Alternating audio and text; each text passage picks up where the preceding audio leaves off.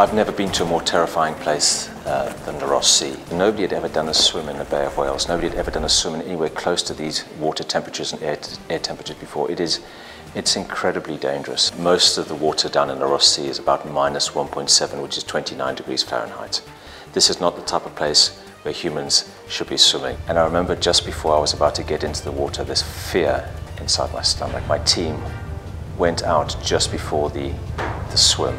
And I'll never forget it because a wave broke over my team and I saw the water come out the sea, and in the middle of the air actually froze and smacked them as ice. Whenever I'm beginning to start to wobble mentally, I just keep on just going back to my purpose, going back to my purpose.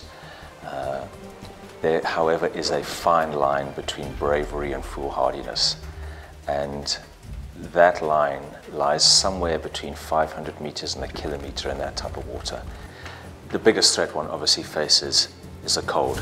The water is extremely cold, but the other dangers which we faced was obviously killer whales, and there are plenty of killer whales down there, and also leopard seals. We keep a very, very good lookout for these animals.